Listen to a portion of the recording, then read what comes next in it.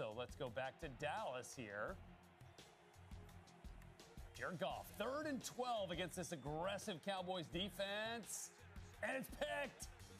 It's picked again. Jourdan Lewis, after the Cowboys were able to turn a Trayvon Diggs interception into their only touchdown drive of the day offensively. Perhaps they could do the same here, but Lewis is also banged up on the play. Yeah, Lewis is clutching his right ankle right here. This is a heck of a catch, and it's hard to see exactly what happened on that play right there, but it looked like Leighton Vander Esch kind of took a shot as well. Goff was lobbying for them to rule it incomplete, saying the ball hit the ground, but that would be a huge turnover.